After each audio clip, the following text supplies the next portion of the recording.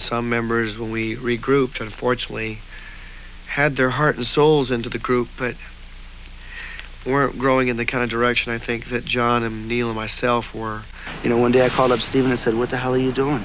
Let's get back together. I want to get on the road. I'm getting tired of being home." Basically, it is a brand new band with brand new positives and brand new negatives. It's just like anything else, but it's worth it. At least it's got the balance again, because we weren't quite sure what we had before. It really, when you're together that long and you tour that long, you have to pull away to be able to take a good look at yourself, I think.